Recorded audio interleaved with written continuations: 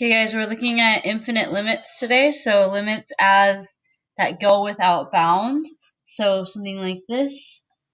If I have an asymptote and I have a function like that goes to infinity, or let's see here, to negative infinity. So the limits that increase or decrease without bound are called infinite limits. And we say that they go to plus or minus infinity, but actually technically the limits do not exist when they go to infinity. So and that's because a limit has to go to a finite constant number, and infinity doesn't fall within that realm. Okay, so what we're going to do is determine where the vertical asymptotes are. So remember, that's when the denominators are equal to 0. So we're going to start with this one. I'm going to take the denominator. 2 times x minus 1 is equal to 0. Divide by 2. X is equal to 1.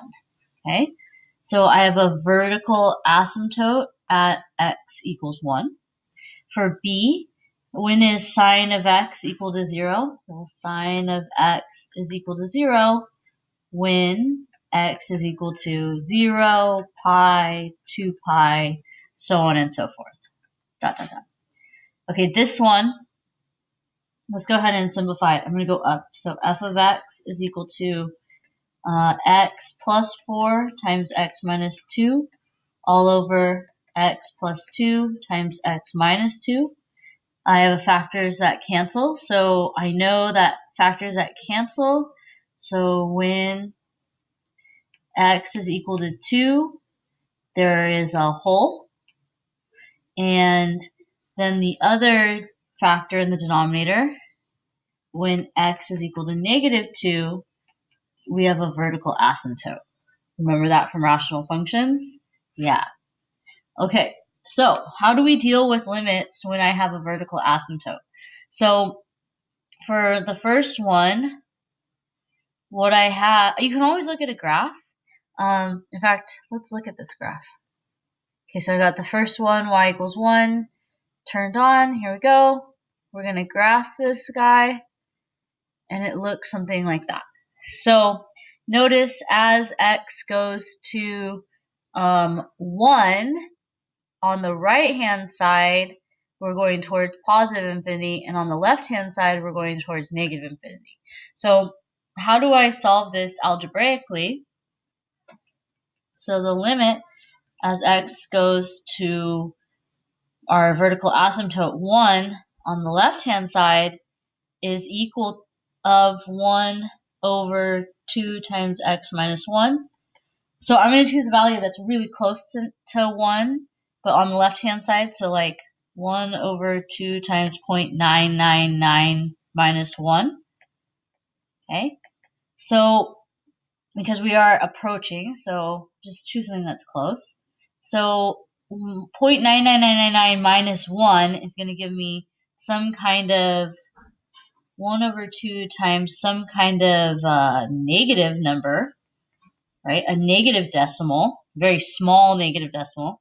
So when I divide by that decimal, so 1 into like a whole bunch of pieces, that's going to give me negative infinity. So 1 divided by a negative will give me negative infinity.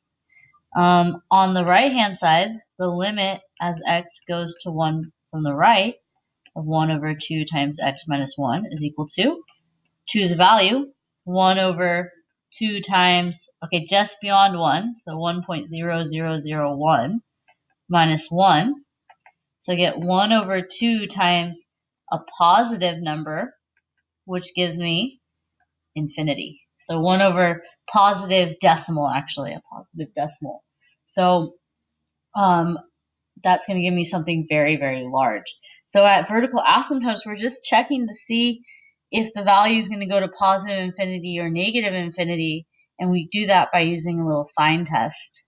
Okay, so let's look at the next one. We're just going to choose, I'm going to choose one example here. So this guy right here at x equals 0. let's go ahead and look to see what the graph looks like. Okay, so here's our graph. You can see that it looks like teeth because it's a cosecant graph.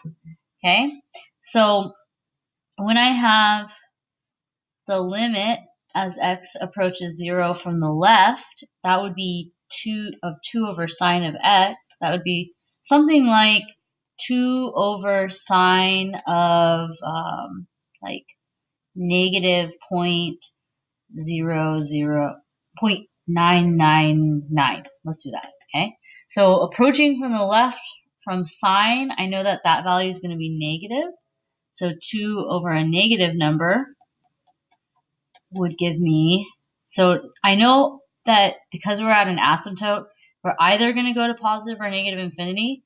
And since I have a positive divided by a negative, that's going to send me to negative infinity.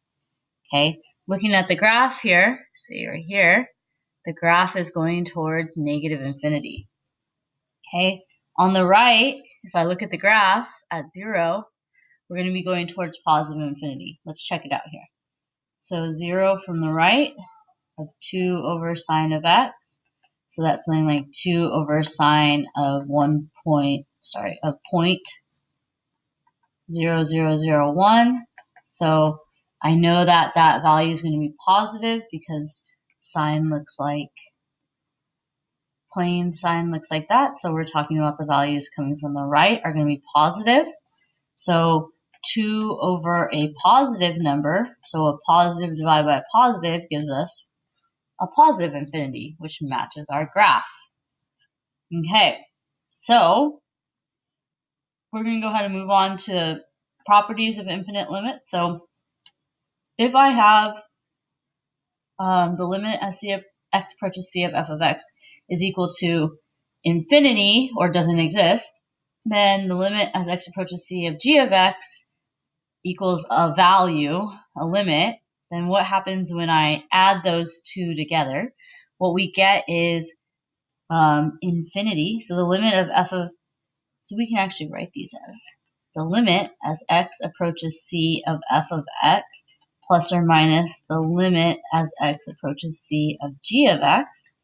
And for the first part, we know from up here that this is equal to infinity plus or minus just like a limit. Well, how do you add something to infinity? You don't, so this is just equal to infinity, and that's it. It's just going towards infinity, okay? Or you can say does not exist. Okay, sometimes it's nice to know that our limit is going towards infinity, but because the technical definition of a limit says that the limit has to go to a finite number, technically the limit doesn't exist. But it's nice to know where the arms go, right? Yeah. Okay. So the next one, the limit as x approaches c of f of x times g of x. So that would be like it, and if the limit value is positive. So if I have the limit of f of x is infinity times the limit of g of x would be a positive L. That's going to give me a positive times a positive, which is going to go towards infinity, positive infinity.